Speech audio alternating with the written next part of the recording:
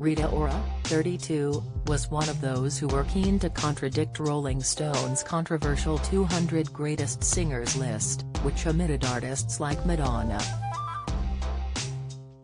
What had riled Rita, however, was the Music Mag's failure to include 54-year-old Celine Dion, who was famous for tear-jerking classics like My Heart Will Go On, made famous by the 1997 film Titanic. Celine Dion is one of the greatest singers of all time, the Hot Right Now singer wrote on her latest Instagram post, in view of over 16 million followers.